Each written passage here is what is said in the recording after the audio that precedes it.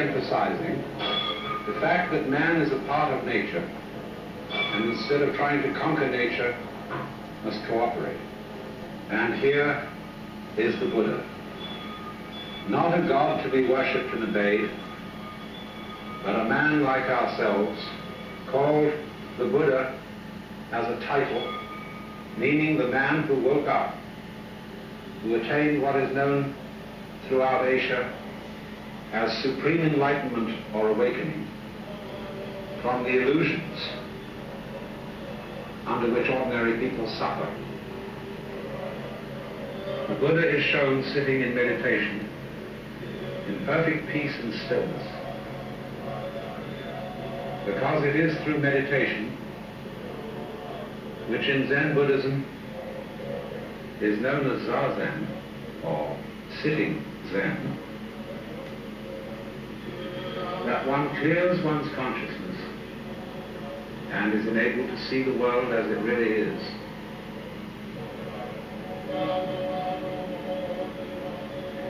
Meditation consists in stilling the mind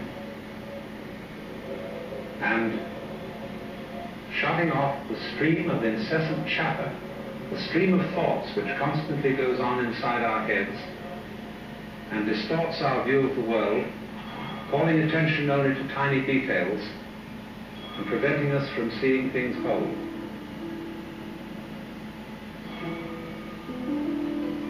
Through Zazen, one comes to a stillness which is exemplified in this sort of garden, which is at the monastery of Nanzenji in Kyoto, by the great Kobori Enshu, famous for the gardens that he designed. Notice that it consists mostly of sand, of rocks, moss, and a few bushes. The sweeping emptiness of the sand, showing the value which Buddhism sets upon emptiness, upon space, which to most of us is mere nothingness, but it's understood in Buddhism that without space there can be no solid. Space and solid generate each other.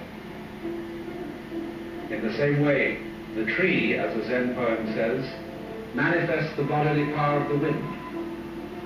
For without things against which the wind could move, by its transparency and invisibility we should never see it. And as the trees call forth the power of wind, solid things call forth the power of space.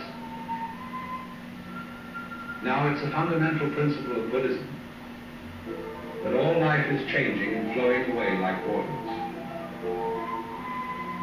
This is not a pessimistic doctrine, as if everything is just going its way to death. It is rather that life itself is change. It is a process of flowing. And we are mistaken when we try to resist this process and stop the flow by clinging to ourselves.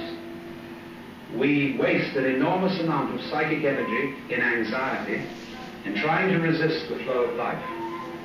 But that is just like trying to possess this living water by catching it in a bucket. And we find